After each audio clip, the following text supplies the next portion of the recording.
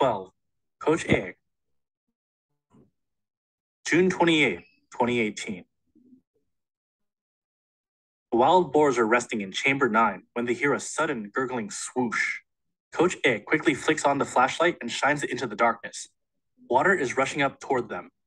Behind them is a very steep slope of rock and gravel that rises about 30 feet, 9 meters, into a formation called an avon, a high vertical chamber that doesn't reach the surface.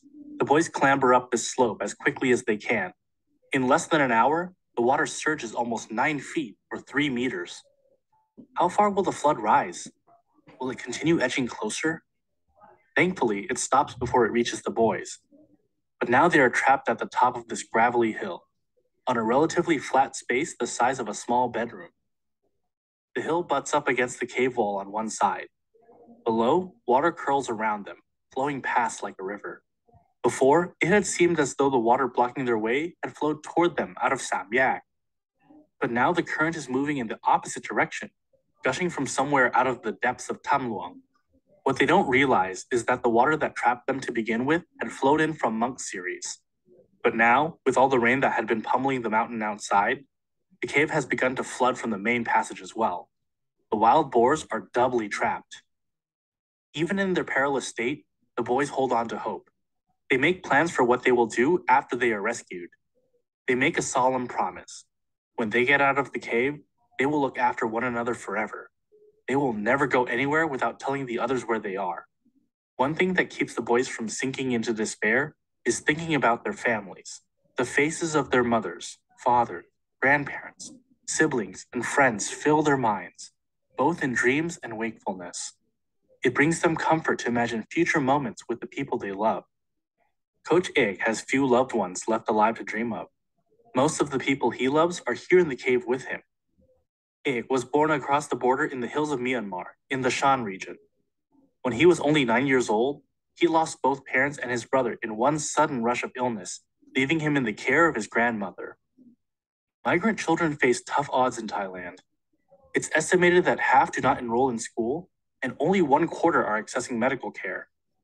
When migrant children lose their parents, their struggles only increase.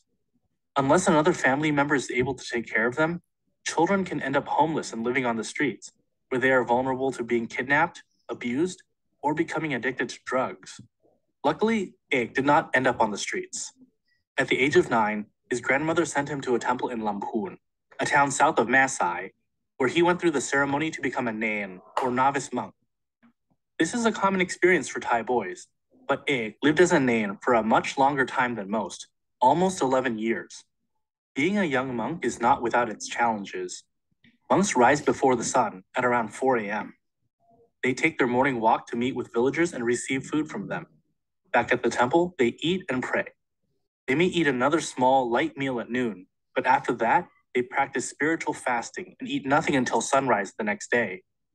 The purpose of fasting in the evening is to practice discipline and allow the monks to focus on their studies and meditation. That's the idea anyway. But for a new monk in training, life at the temple is hard to get used to. Sitting in meditation is uncomfortable. Your back aches. Your empty belly rumbles. Your mind churns with thoughts of food or your bed back at home. How are you supposed to keep doing this? It seems impossible. But then you make it through that first day, and then another day, and then a week. You realize that both your body and your mind are stronger than you thought. Once you have conquered one challenge, you begin to wonder, what else have you told yourself is impossible? What else is there that you believed you could not overcome? Maybe the idea of impossible is only in your mind. Thailand's stateless people. Coach Egg and 3 other members of the Wild Boars team are stateless, meaning they do not have official Thai citizenship and legally belong to no country. It is difficult to get an accurate count of the number of stateless people living in the shadows in Thailand, but it could be as many as 3.5 million, many of them children. For centuries, Southeast Asia has been a place of migrations, both large and small. Many of those who cross the border into Thailand from Myanmar, Laos, and China come seeking work and better opportunities. For some, their futures are so bleak in their home countries that staying to work in Thailand without official permission is worth the risk of being arrested or deported. Others cross into Thailand daily, working on one side of the border and sleeping on the other. Violence and persecution also drive migrants into Thailand. In the Shan region of Myanmar, where Coach Ek was born, armed conflict has pushed civilians across the border seeking safety. Other groups, such as the Rohingya of Myanmar, have fled their ancestral land because they are persecuted and murdered by their own government. These refugees have nowhere else to go, and their fate depends on whether neighboring countries will show compassion toward them. As of 2018, Thailand refused to recognize the Rohingya as refugees and either imprisoned them or sent them back to Myanmar, where they face continued violence and even death. Stateless people in Thailand are supposed to be allowed to go to school and get medical care. But without government documents, they can't attend college, apply for higher paying jobs, vote, buy land, or travel outside of the country. Even children born on Thai soil can end up stateless if their parents do not fill out the proper paperwork to get them a birth certificate. Sometimes parents are too afraid to register their Thai-born children because they are stateless themselves, and they fear the authorities. In this way, the cycle of statelessness continues. Thailand has pledged to reduce the number of stateless people by clearing the barriers to their citizenship. But racism, discrimination, and a lack of political will have slowed the reform process. In the meantime, stateless children in Thailand continue to be among the most vulnerable to poverty, disease, and human trafficking. Some people, such as wild boar team member Adun, managed to thrive despite the many obstacles stacked against them. Faced with violence and few prospects for the future, Adun's parents secretly smuggled him from Myanmar across the border into Masai when he was only 6 years old. He has been in the care of his church ever since and goes to a nearby school. Adun's principal has called him the best of the best and says that stateless children have a fighting spirit that makes them want to excel. Coach Ek certainly possesses that same fighting spirit. Without it, he would have never survived the hardships his own country has burdened him with. When he was 20 years old, Ek left Lamphun and moved to Masai. He spent almost all his time volunteering at Wat Doi Wao, a serene temple perched high on a hill overlooking the border into Myanmar. He impressed the senior monk there, who noticed that the quiet young man seemed to work particularly well with children. He was patient and kind with them and loved to play games. Children trusted him and listened to him when they wouldn't listen to anyone else. Even though Ek wasn't a monk anymore, he preferred to stay at the temple. He never got into trouble. He didn't go out late, drink alcohol, smoke, or bother anyone. Even when he would take trips outside of Masai, it was almost always to visit temples in neighboring towns. For Ek, a temple was a safe place. It was home. Though Ek always struck people as friendly and cheerful, he also possessed the gentle wisdom of someone who has suffered deeply. He seemed destined to become a full monk one day, and everyone knew he would be a great one. Aside from his Buddhist faith, there was one thing that Coach Ek held above all others: soccer.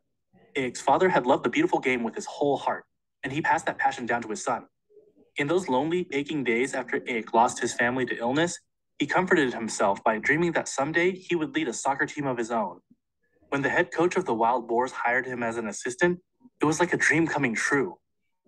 In the years that Ek had been with the team, he has gradually strengthened the players on and off the field by teaching them what he learned as a monk.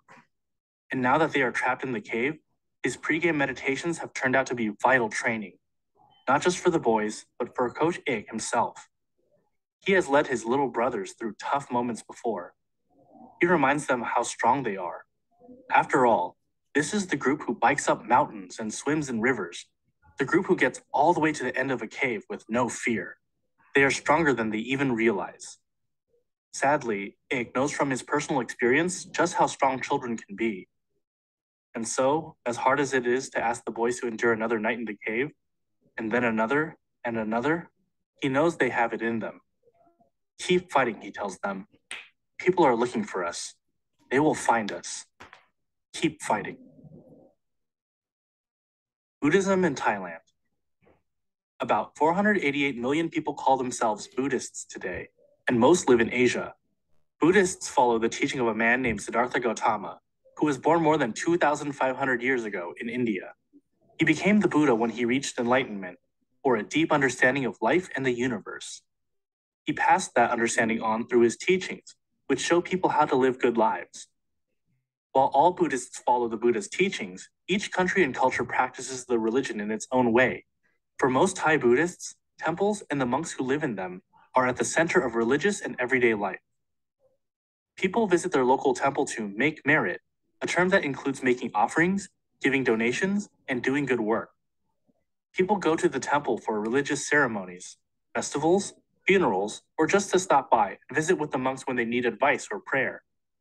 Until about 100 years ago, when Thailand developed public schools, temples were also the primary places for children to get an education. It is very common for boys and men in Thailand to spend time as a nain or a novice monk. Some Thais believe that a boy cannot reach manhood without serving as a nain for at least a short time.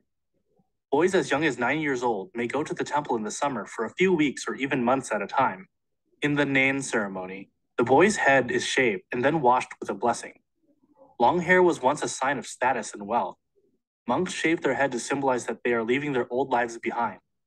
The young novice is given sunset-colored robes to wear. These robes are so long and complicated that just getting dressed in the morning is often the young monk's first challenge. Thai monks take an oath to not own possessions or handle money. They are not allowed to buy food for themselves or cook their own meals. They depend completely on their community to provide for them. In early morning, the monks walk barefoot into their village. Local people come out to greet them, also barefoot as a sign of respect, and scoop the food that they have cooked that morning into the monks' bowls. A village cares for its monks and its temples, and the temples, in turn, care for anyone who needs help.